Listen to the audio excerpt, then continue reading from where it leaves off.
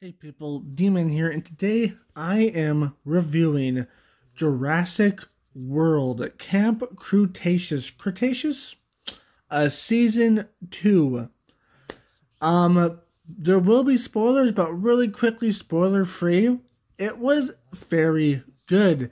The animation was on par, if not slightly better than the last season. There was some goofs in it here and there, though, but not very many, but I did see some. Um, the voice acting was on par with last season, so it's pretty good still. The plot line, the plot line, some parts were a little bit too predictive, a little bit predictable. Um, but it's still pretty good, and there's still a lingering mystery that we haven't solved yet. But yeah, plotline, it's good still, but it's a little bit predictable. Um, and characters just the same as last time, except they're growing more and more each day, and they're getting better. Yeah, so that's about it. So spoiler free, it's pretty good. Okay, now into spoilers. Hey, just remind you to subscribe, hit that bell, like, comment, share this video, Twitter, Instagram, and TikTok down below. Okay, so spoiler alert here, guys. So basically, this leaves off where we left off, where our campers are alive and trying to find a way off the island. They find a special beaker in a book, they turn it on, and then they wait for rescue. They receive, they wait for rescue, and as they wait for rescue, they go and they create a treehouse sort of thing where they live at. As of right now, at least in this moment, they live in this treehouse, which I'm sure they'll go back to probably.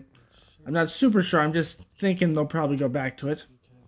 So they live in this treehouse. There are still all these dangerous dinosaurs all around.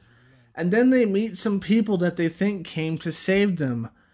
But these people are evil, and it's very predictable to say the least. It's very predictable to say these people are evil. They're poachers. They're just here to kill dinosaurs. And they're willing to leave the kids there because they don't want to get caught by the cops, I guess. Because poachers are... I guess poaching is illegal, so yeah, I guess so. So they're willing to leave the kids there, but the kids don't know that. But one of the people is actually a good guy who ends up, quote-unquote, dying, but we didn't see his death on screen, so he still might be alive. But yeah, there is a good guy in there, but he ended up, quote-unquote, dying, but we didn't see his death, so he could still be alive. And then we finally meet the boy that we thought died, the best character. He is back, and he is... Basically, he turned into a total cool guy. He's just been through all this stuff, and he has Lumpy, I think her name is, the dinosaur, and they've been through all this stuff, and now they're together and they're kicking butt. It's actually pretty cool. They actually fought against Toro, I think the dinosaur's name was, the evil dinosaur from last season that kept on following them. So yeah, he's together with Toro, and they defeated that dinosaur. And now they're back together with the main group after being alone for such a long time. And he's kind of snapped into to the fact that he's like in hunting mode pretty much. So yeah, we have him back. And then at the end, we find out that the bad guys are bad. They just want to kill dinosaurs. Our main characters try to stop them, which they do succeed in stopping them. With the T-Rex's help and such. So they end up stopping the bad guys. And then the bad guys end up kind of splitting off. They both die off screen supposedly, but one is definitely alive. The husband is definitely alive. He was almost getting eaten by the T-Rex, but at the end we kind of saw the rope cut or snapped or something like that. So either that means the T-Rex ate him, or it means that he escaped somehow.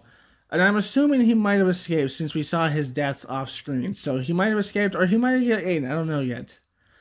And then the female bad guy, she escaped with the boat.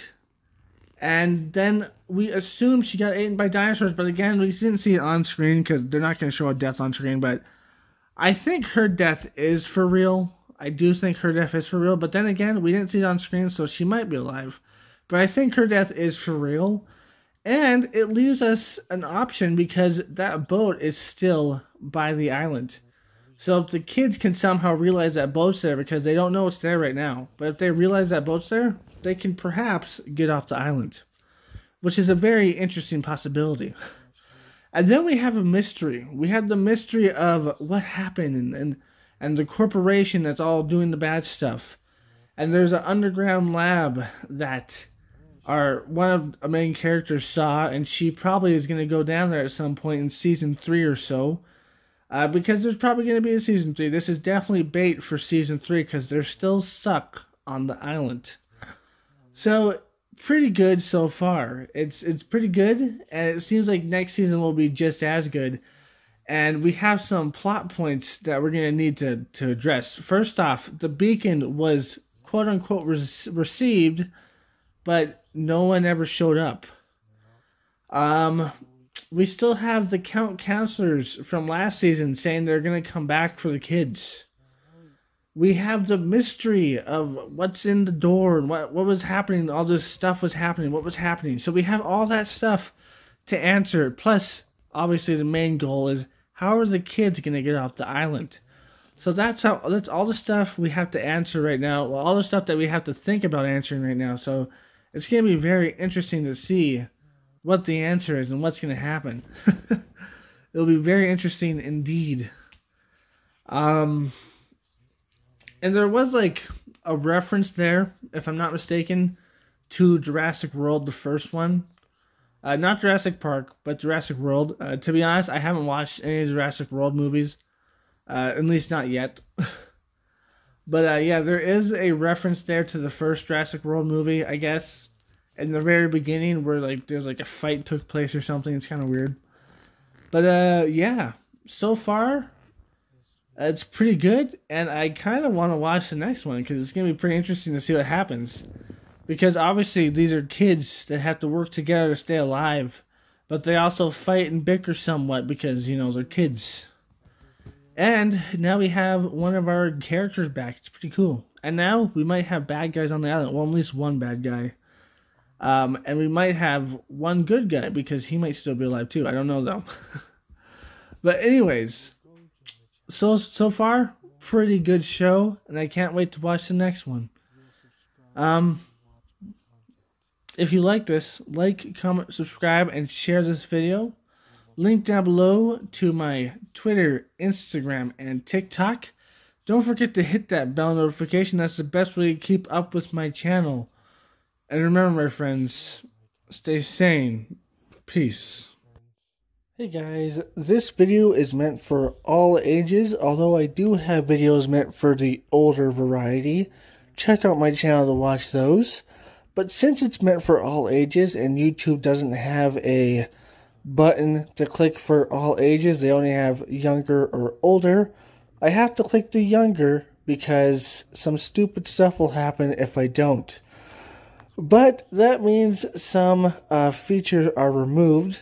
Hopefully it still gets to everyone the same, young and old, but that's beside the point. That means comments are no longer there.